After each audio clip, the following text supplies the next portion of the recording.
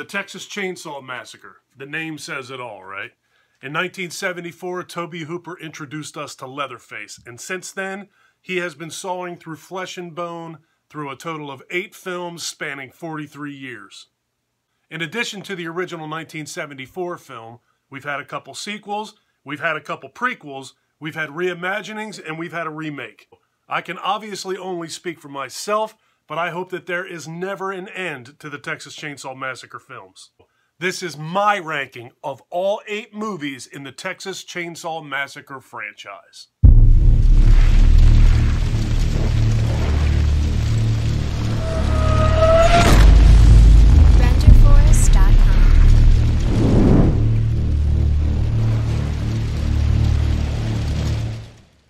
Coming in at number 8 is the Texas Chainsaw Massacre 2. Texas Chainsaw Massacre 2. This is the easiest movie in this entire franchise for me to rank, quite frankly. I'll tell you right now that I absolutely hated this movie. This is thankfully the only movie in this franchise that I hated, which is the reason that it was so easy for me to rank this. I didn't find any of the characters in this movie likable at all. I know I'm going to get hit by lightning for saying this.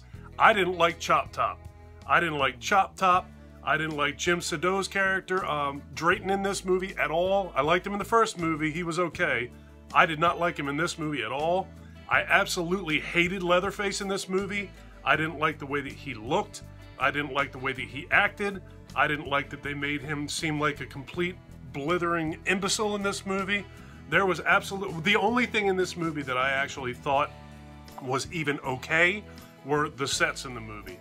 I mentioned that in my individual ranking, but a set alone cannot carry a movie.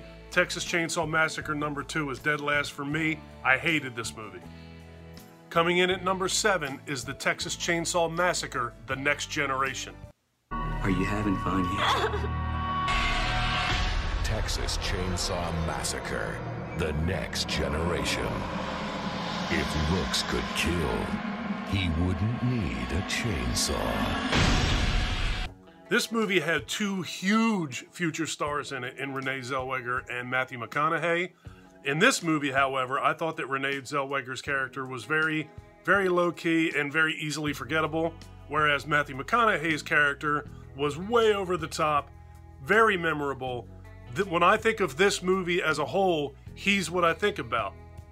I don't really think of even Leatherface in this movie. This movie doesn't feel like a Leatherface movie to me.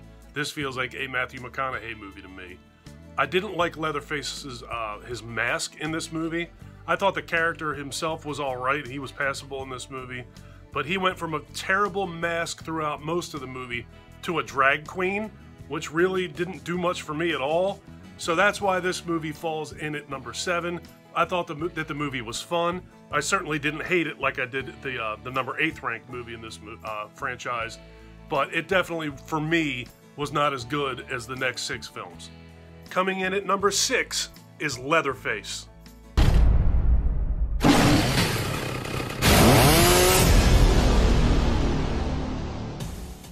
This movie is actually a very well-made Leatherface origin story.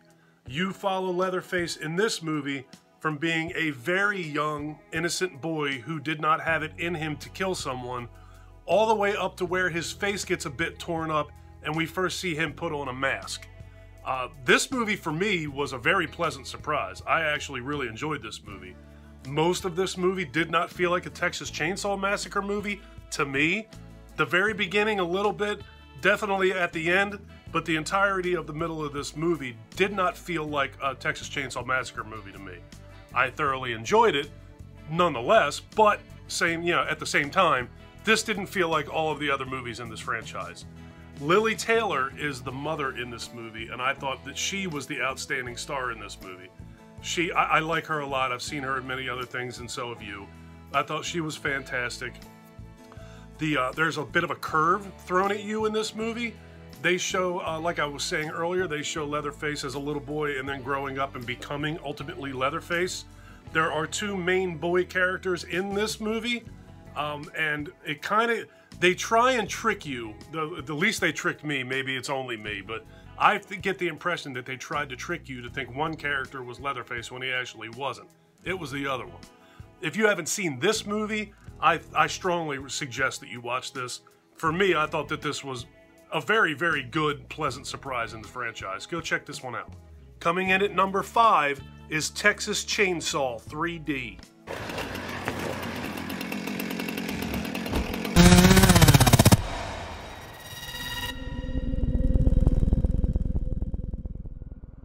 This movie is primarily the introduction of a new member to the Sawyer family, Heather, portrayed by Alexandra Daddario, and she was fantastic in this movie. And she's also not hard to look at. Alexandra Daddario's portrayal of Heather in this movie was very cool. You see the whole gamut of emotions from her throughout this movie. I thought she was wonderful. The portrayal of Leatherface in this movie was by Dan Yeager, and I thought he was fantastic. You see him actually put almost a human spin on Leatherface, where you see him angry, and you see him kind of get tired at one point, tired and angry and vengeful. And when he discovers that Heather is his relative, he sees like a birthmark on her. He, rescues her. I thought that he was just fantastic as Leatherface. Wasn't crazy about the mask, but there is actually a scene in this movie where you see him sewing the mask directly onto his face, with kind of symbolic as the mask is part of him. I just thought this movie was fantastic. I like this movie more. The more I watch it, the more I like it. Initially, I wasn't crazy about it, but I thought this was a pretty cool installment in the franchise. Another real quick thing that I liked about this was not only did we meet Heather as being a new member of the Sawyer family, it was sort of like a callback to the older movies. And we had a family reunion of sorts. We had Marilyn Burns, Bill Moseley, Gunnar Hansen, and John Dugan all reappearing in this movie in different roles. I just thought that was pretty cool. Well, John Dugan is actually Grandpa in this one as well. Pretty awesome. Coming in at number 4 is Leatherface, the Texas Chainsaw Massacre 3.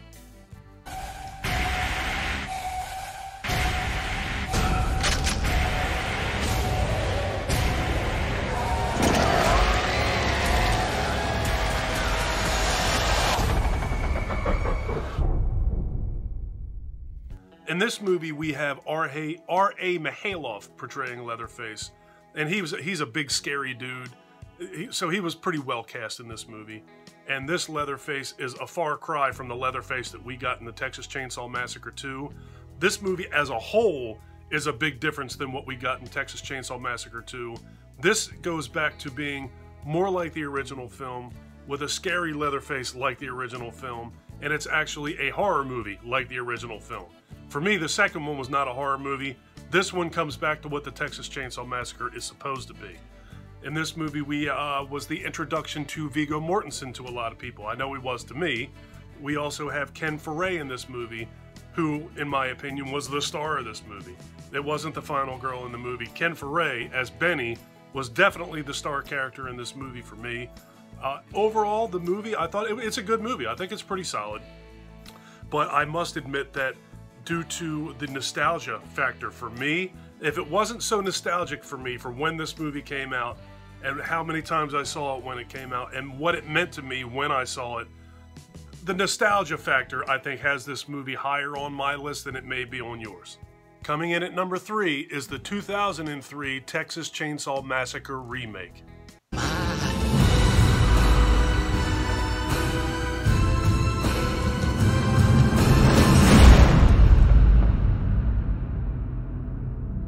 In this film, we have Andrew Bryniarski portraying Leatherface.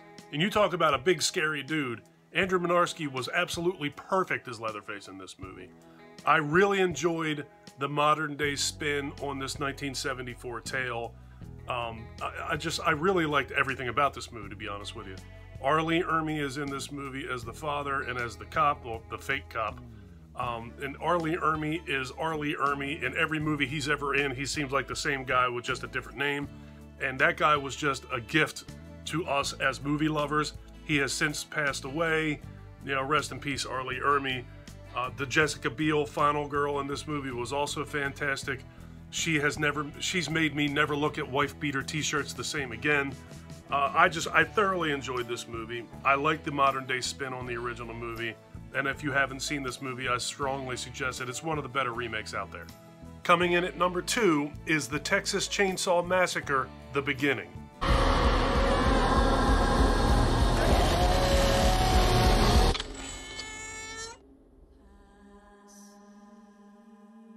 If you enjoyed the Texas Chainsaw Massacre remake in 2003, this movie is the direct prequel to that movie. It explains a lot of stuff that is in the remake. It explains how the father got the police car and the police uniform. It explains how Grandpa had his legs cut off. There's a whole lot of stuff. It explains how Leatherface got his mask. There's just a ton of stuff in this movie which it strongly and very well supports everything that is in the 2003 remake. This movie has a lot of gore and practical effects in it. Andrew Bryniarski returns to reprise his role as Leatherface in this movie. This, for me, was actually better than the remake was. I loved everything about this movie. It had great practical effects, it had great backstory to it, it had a fantastic Leatherface in it, and it was bloody as hell. There is nothing to not like about this movie. Coming in at number 1 is the original 1974 The Texas Chainsaw Massacre.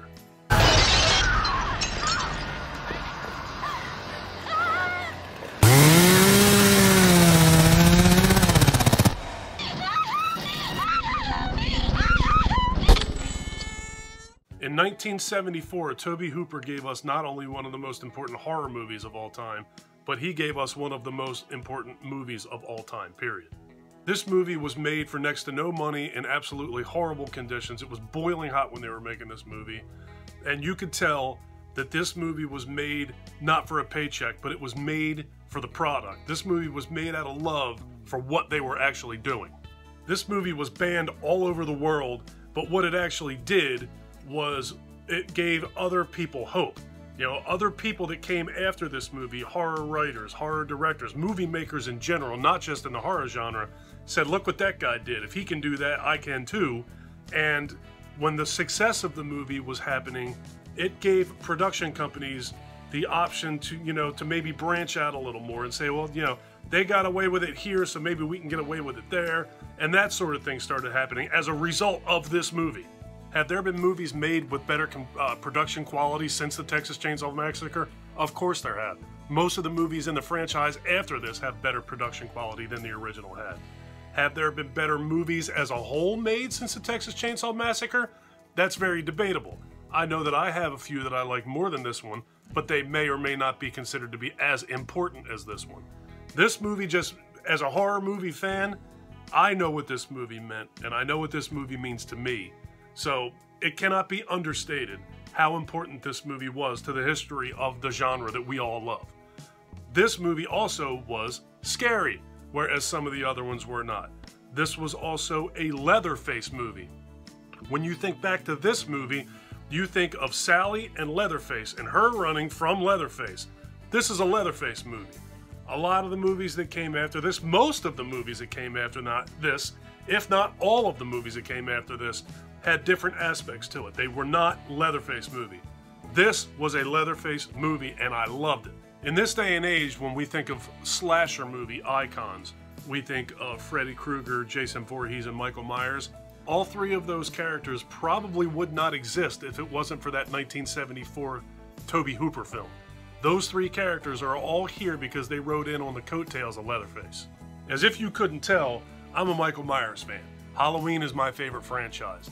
And it's very common that people think that the 1978 Halloween film is the beginning of the slasher movie thing.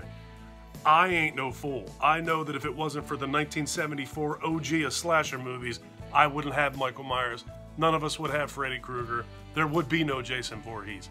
If it wasn't for that 1974 film, the horror movie landscape would be significantly different. So the 1974 original Texas Chainsaw Massacre film is easily my favorite in the franchise, and it's not even close. Have you seen all of the Texas Chainsaw Massacre films? What are your rankings? Leave me some comments down below and let's talk about it. If you like this video, please give me a thumbs up. If you're still here, that must mean you like what you see. Do me a huge personal favor. Click that subscribe button and ring that notification bell. Take care of yourself, Take care of each